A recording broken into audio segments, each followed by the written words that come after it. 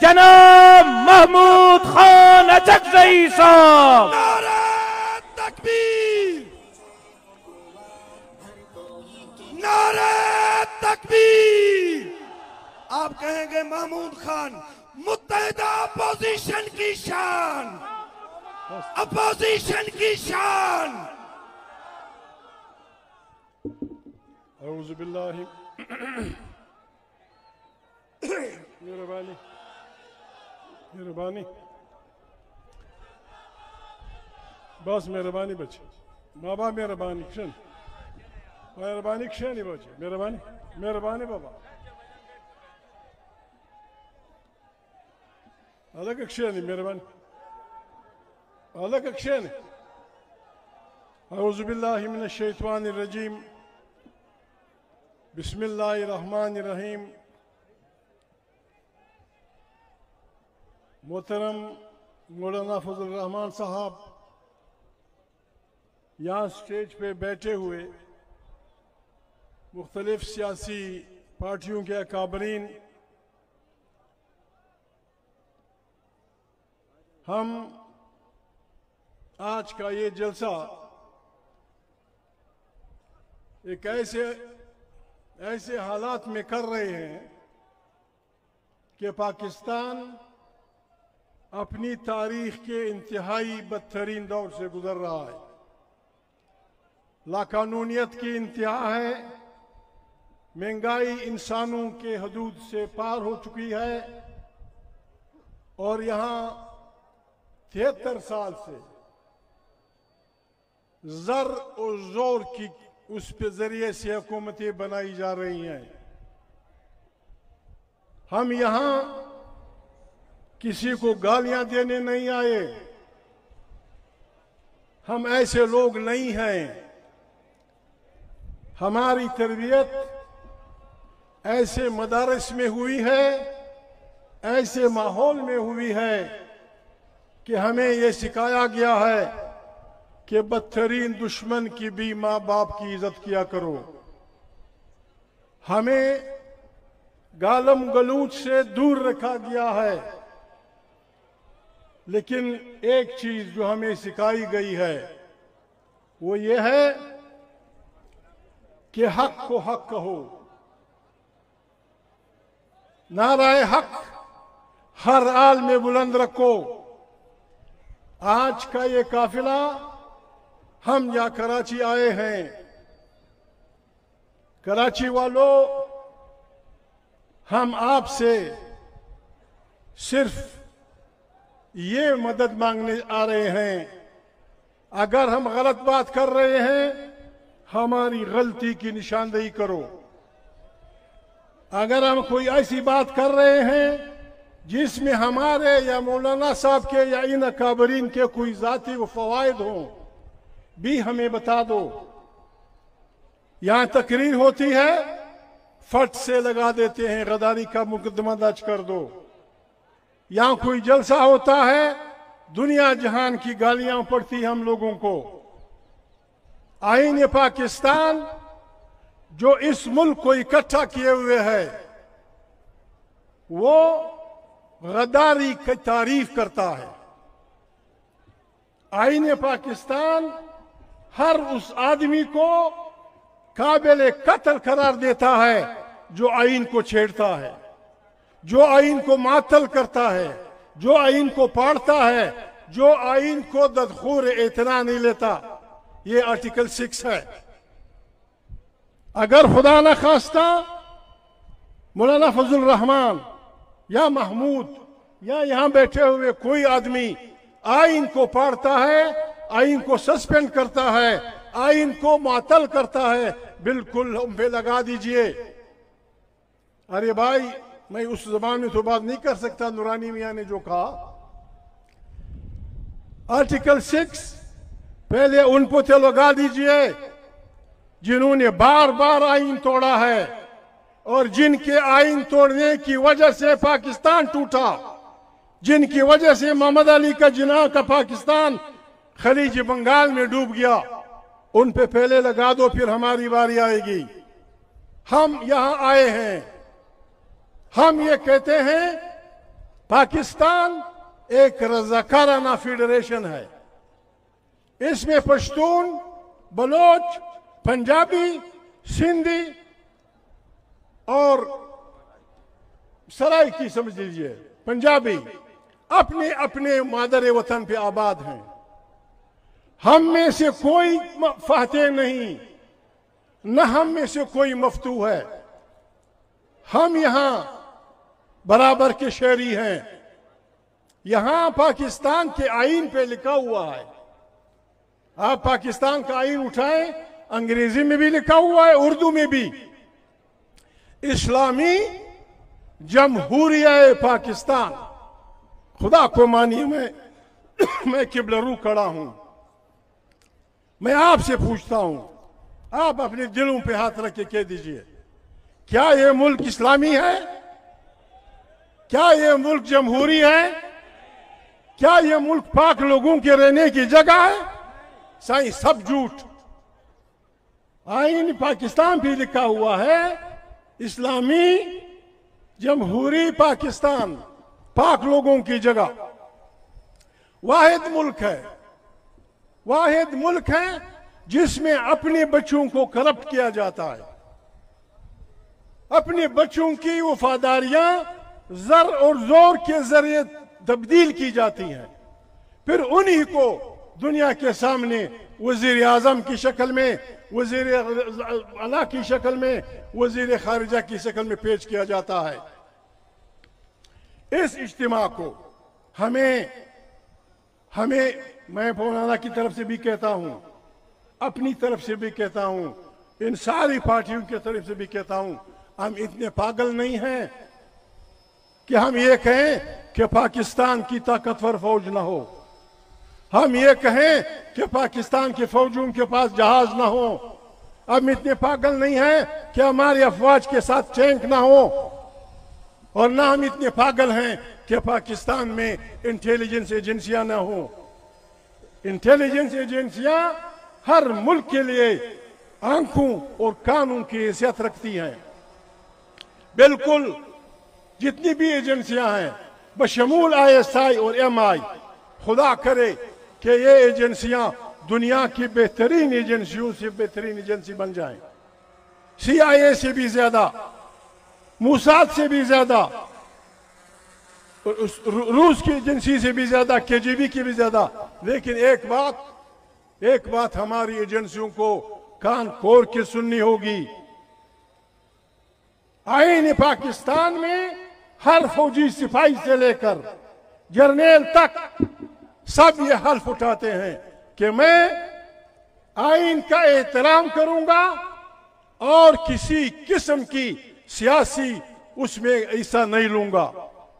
अब खुदा को जान अजर और नाजिर जान का कहें कि हमारी एजेंसियां मुदाखलत कर रही हैं सारे साथ में या नहीं कर रही, ये इनका काम नहीं है। ISI बाबू, MI बाबू, फलानी एजेंसियां, खुदा के लिए रहम करें इस मुल्क पर। आपका काम नहीं है।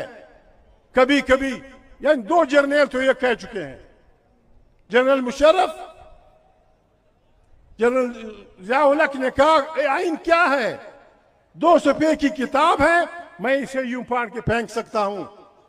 और मुशर्रफ ने कहा है आइन क्या है, अंग्रेजी में कहा कि I can throw it in the dustbin, मैं इसको रद्दी की चौकड़ी में फेंकूंगा। ये हमारा आइन है, ये हमारा आइन है, ये 20 करोड़ इंसानों का आइन है। इसको छेड़ने वाले हर आदमी की हम टांगे भी तोड़ेंगे, हाथ भी तोड़ेंगे, कोई नहीं जाएगा इसकी तरफ। नारे तकबीर, अल्लाह अकबर। आपको इज्जत दो, आइन को इज्जत दो, आइन को इज्जत दो। हम यहाँ इसलिए नहीं आए हैं जर्नल साहब, अगर फजल रहमान आपसे कहे कि यार F-16 मैं चलाना चाहता हूं, मैं दुश्मन का मुकाबला करूंगा, हम कहेंगे मौलाना साहब खुदा को माने यार F-16 दे के आप देखें। अगर महमूद आपसे कहे कि मैं अच्छा टैंक चलाता हूं, पागलपन है ये। और जब बात होती है हमें समझाने की कोशिश की जाती है, ये फौज कुर्बानियां दे रही है, फौज को कुर्बानियां देनी होंगी, उसके लिए वो तनख्वाह लेते हैं, उसके लिए हम उनको बंदूक का बंदोबस्त करते हैं, उसके लिए हम गोलियों का बंदोबस्त करते हैं। जब लड़ाई का वक्त आएगा तो ये मासूम बच्चे नहीं लड़ेंगे, तुम लड़ोगे। और हम दुआएं करेंगे आपके लिए, हम दुआएं करेंगे, कुरान उठा के अल्लाह से वो करेंगे कि अल्लाह हमारी इस फौज की लाज रख।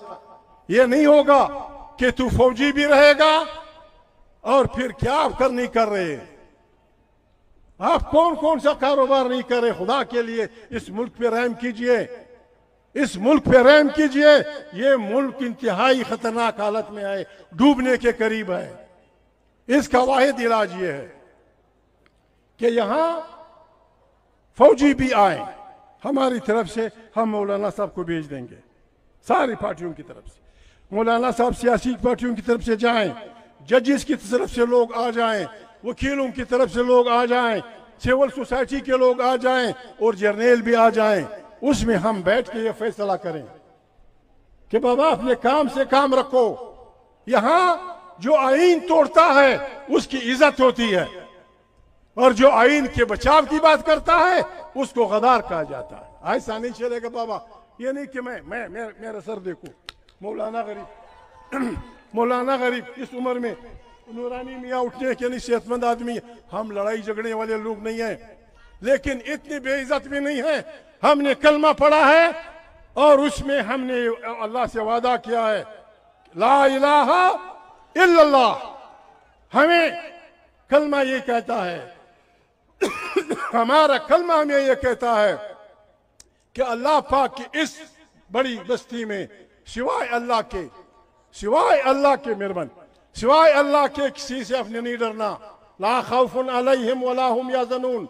डरने वाला बुद्धू है, डरने वाला बेईमान है, डरने वाला पता नहीं क्या भला है। हम डरने वाले लोग नहीं हैं। हम यहाँ हक को सदाकत की बादशाही करना चाहते हैं। यहाँ पाकिस्तान होगा, अफवाज पाकिस्तान और उसकी एजेंसियों का सियासत में कोई दखल नहीं होगा। 20 करोड़ इंसान वोट डालेंगे एक पावरफुल इलेक्शन कमीशन के जरिए, और ताकत का सरचश्मा इन गरीब बच्चों, इन गरीब इंसानों के वोट से मुंतखब पार्लियामेंट होगी। दाखिला पॉलिसियां, खारिजा पॉलिसियां मुंतखब पार्लियामेंट बनाएगी, और पार्लियामेंट बालादस्त होगी। अफवाज पाकिस्तान उसके अंडर होंगी, एजेंसियां उसके अंडर होंगी, दुनिया के तमाम काम उसके अंडर होंगी। बिल्कुल बिस्मिल्लाह कीजिए, परवाह नहीं है। आप गैर जानिबदार इलेक्शन करा दीजिए। मौलाना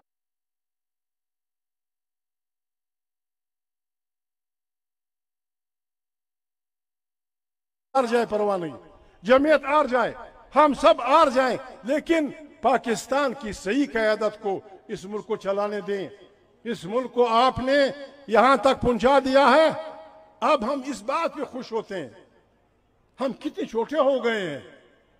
ट्रंप आया है हिंदुस्तान, उसने बदतरीन मुआहदे किए मोदी के साथ। मोदी ने उसके लिए इतना बड़ा इज्तिमा किया, जुलूस जलसा जुलूस स्टेडियम में, और दुनिया जान के इक्तिसादी इमदाद, इंतहाई दिफाई खतरनाक हथियार दिए। हम इस पे खुश हैं कि जी ट्रंप ने कहा कि जी फजल रहमान साहब मेरा दोस्त है। इस पे हम खुश हैं। टीवी पे बजाया जा रहा है कि ट्रंप साहब ने कहा फलाना मेरा दोस्त है। बाबा हमें किसी की ना दोस्ती चाहिए ना दुश्मनी, हमें ये वतन अजीज है। और हम यहाँ किसी को, न किसी जज को, न किसी जर्नल को, न किसी जर्नलिस्ट को, न किसी सियासी आदमी को ऐसा काम करने देंगे जिसके नतीजे में ये मुल्क डूबने की तरफ जाएगा। हम आइन की बालादस्ती के लिए आए हैं। हमारी सियासी पार्टियां, मैं बड़ा शरीफ आदमी हूं, बहुत डरपोक भी हूं। डरपोक इस लिहाज से, यानी मॉरली इखलाकी तौर पे बुरी बात है।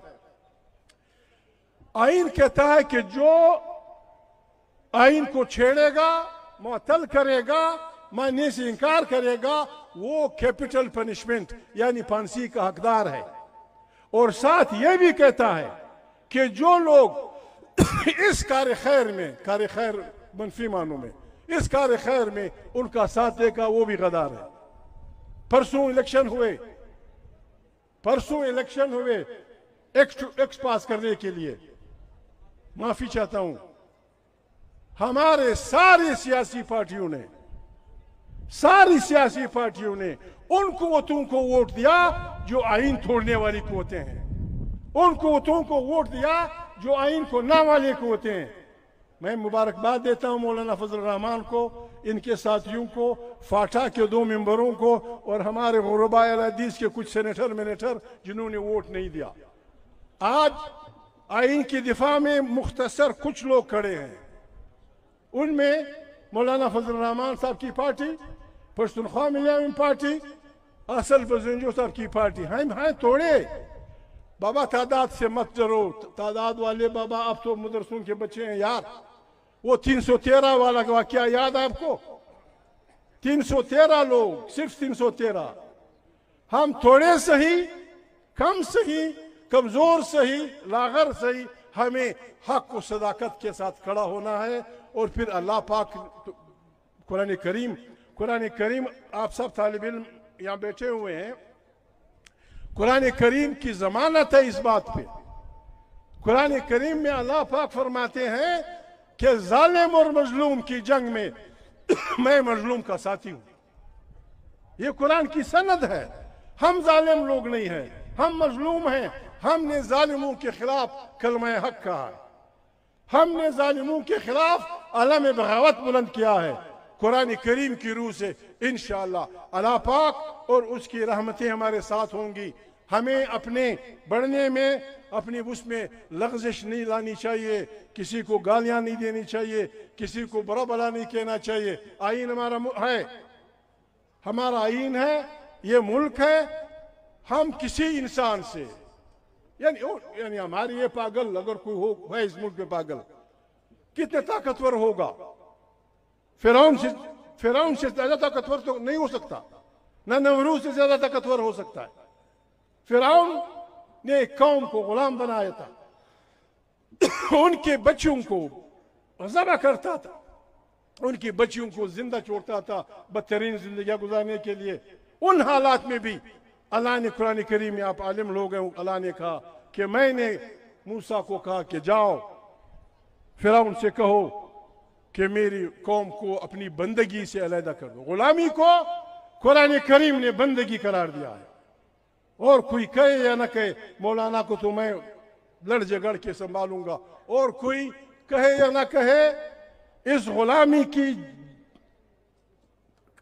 गठा अंधेरों में कोई और सुन्नत मौसूवी ताज़ा करता है या नहीं करता, मौलाना को करना पड़ेगा। मैं इनका साथी हूँ, मौलाना को करना पड़ेगा। हमने इस फिरौनी निज़ाम के खिलाफ उठ खड़ा होना है और इसको किसी दरियाए नील में, किसी कुएं में, किसी उसमें डालना है। इसके लिए हम आए थे। आईन पाकिस्तान जिंदा रहे, आईन की बालादस्ती हो, पार्लियामेंट की बालादस्ती हो। आप हिम्मत करें।